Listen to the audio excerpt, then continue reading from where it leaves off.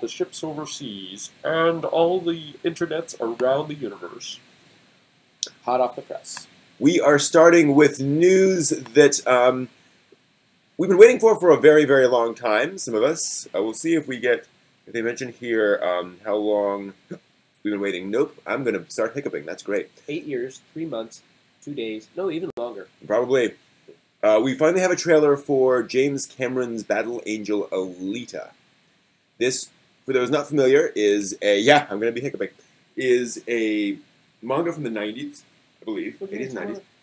Yeah. Alita Battle Angel. I didn't need a shower. Doesn't help. Okay.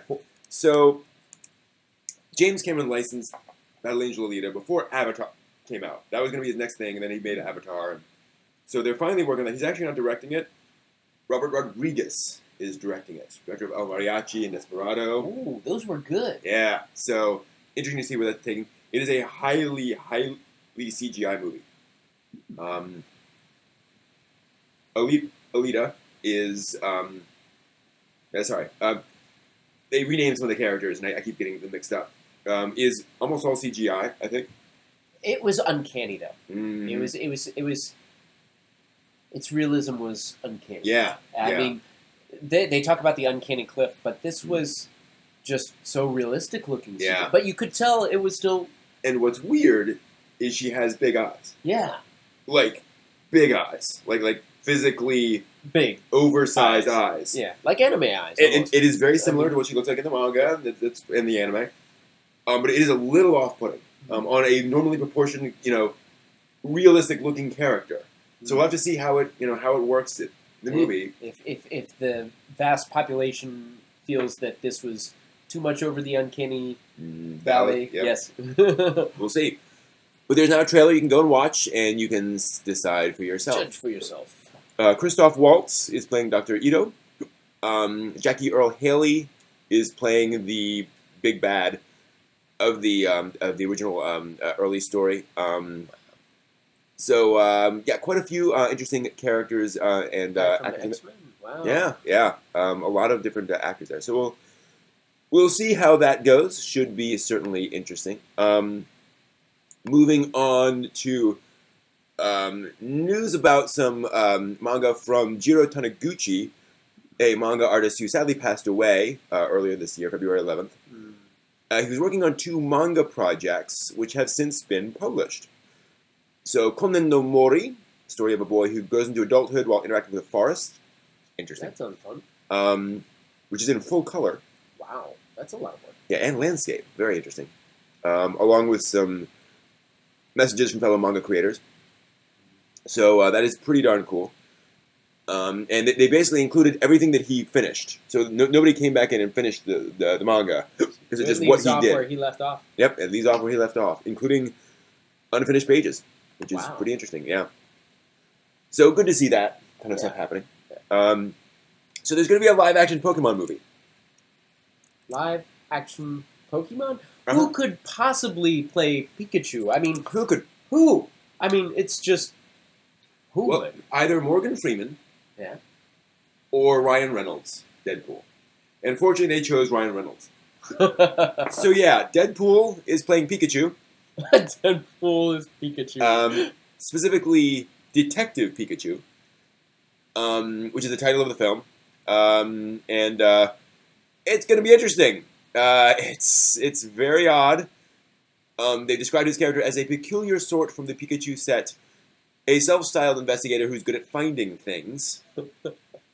There will be mocap, so I suspect this will be a Pikachu in a live-action movie, like a CGI Pikachu in a live-action movie. Now I can see it a little easier. I can see it a little easier. I can see him doing... Mm-hmm. But here's the thing. What does Pikachu say? Pika, Pika, Mm-hmm. Pika. I choose you. Ah! That's going to be Ryan Reynolds saying Pika, Pika, Pikachu for 90 minutes. Which, honestly, yeah, I'm signed up. I'm up for that. Yeah. Okay. Thank you, Japan. Moving on. This is an interesting one. Two men were arrested back in October for uploading manga online illegally. One would upload it, and the other would one would scan it and upload it. A scintillator. And the other one would actually publish it on the site. So they were kind of separated, distribution of the labors of. And this was a significant deal because this kind of stuff, it's often hard to find and prosecute. Were they doing this before it was released? They were doing it like as it was released. So people would pay for it because, hey, first 0-day release. And it was an advertising-supported site, and they were making money off it. It was a direct, it wasn't just scanlations for free. It's bad to scintillate, but charging people when you're not giving anything to the creator, making money off of it is a very different thing. Yeah. So they have gone to trial. Excuse me. At least 13 different magazines were involved. They were scanning 13 different magazines here. An equal opportunity piece. Exactly. So we'll see where that goes. But certainly significant news for scanlation efforts. Excuse me. Moving on. Animego has announced they're going to try to crowdfund a Blu-ray disc of Gunsmith Cats. Oh, wow. Which is pretty cool. The anime came out in 1995 and 96. And then came out on... Here's a remarkable thing. ADV released the anime on VHS the same year it came out. That's pretty impressive. Wow. On DVD in 2001. But ADV, they're not around anymore, are they? Well, there is... I forget... Is that Sentai Filmworks? I think Sentai Filmworks. Absorbed ADV. ADV ADV fell apart, and then Sentai Filmworks sort of... swooped. Yeah, I think Sentai Filmworks basically was the staff of ADV, just started up a new company, if I recall correctly. Cool.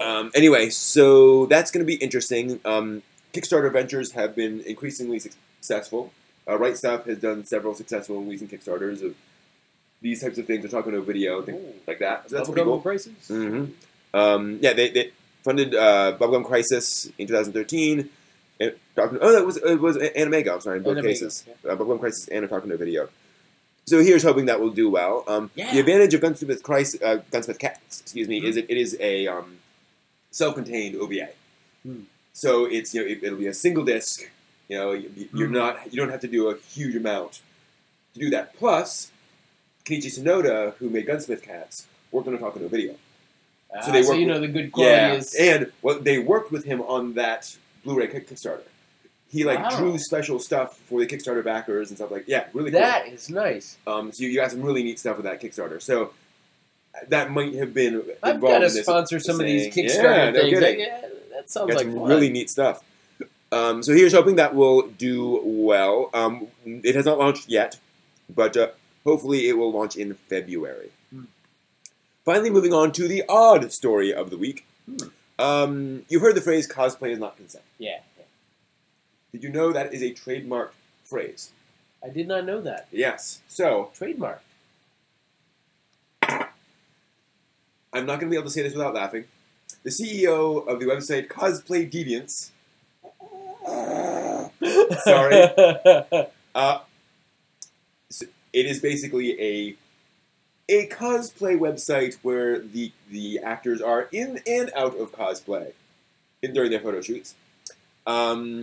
Out of cosplay in regular outfits? No. In no outfits suits. whatsoever. Birthday suits. Birthday suits, exactly. Oh Anyway, the site's been around for quite a few years now, in internet years. But basically, the owner of that, Troy Dorner, trademarked the phrase back in November 22nd of 2016. And he says basically he did that because he'd heard that somebody else was going to trademark it and copyright it and do something along those lines. And he said basically he wanted to make sure nobody else got it and did something weird with it. So he was basically just reserving it in case. Microsoft, I'm going to reserve all Apple websites. But this past week, he announced that he is not maintaining the trademark on that phrase, and he's surrendered the trademark. Wow. So Is he surrendering it back to the wild or to some other party? potentially to supposedly to the wild. Hmm.